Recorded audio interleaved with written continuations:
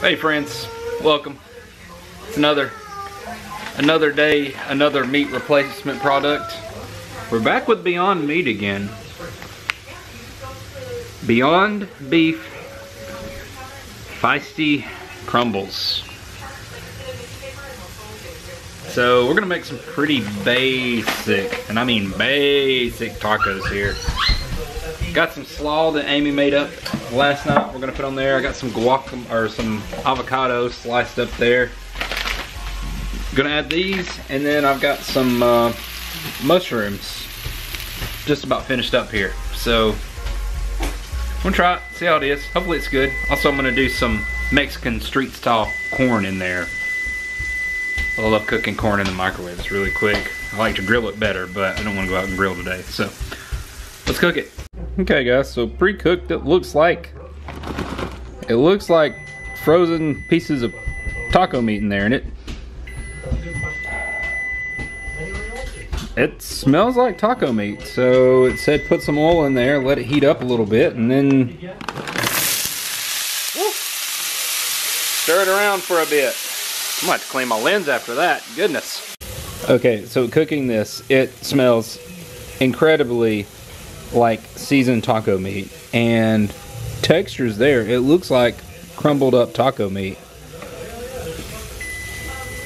And I think I'm gonna fall for that whole thing I did yesterday where I think I might have cooked it too long, just because I'm not used to cooking this type of food.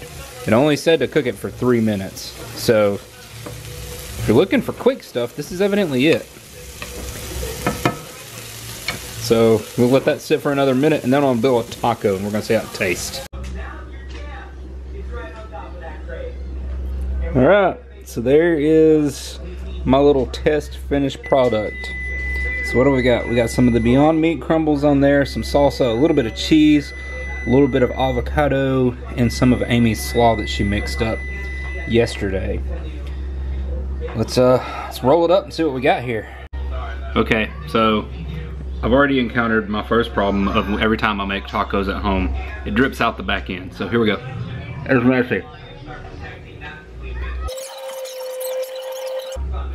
Okay, so the taste is there. It tastes like taco meat, but texture's weird. You can definitely tell that's more plant-based. It's not quite as fresh tasting as their brat or their burger, but it's still not bad. Only drawback is that little, I could make about 2 pounds worth of ground beef for the same price as the crumbles. That's the biggest drawback, I think. Taste wise though, it's okay. I mean, I would eat it. I would eat it again. I'm gonna eat more of it anyway, so. It's not bad, it's pretty good. Beyond Meat. You've got a fan. I'm really digging this stuff. You know, when we end Lent and we go back to eating meat, may actually decide to grab a couple of these every once in a while just to mix it up and not have beef or pork or whatever we're using, especially taco night. Anyway, so it's another interesting one. Thanks for coming along. We'll see you guys on our next meatless adventure, probably tomorrow actually. So we'll see you guys then. See ya.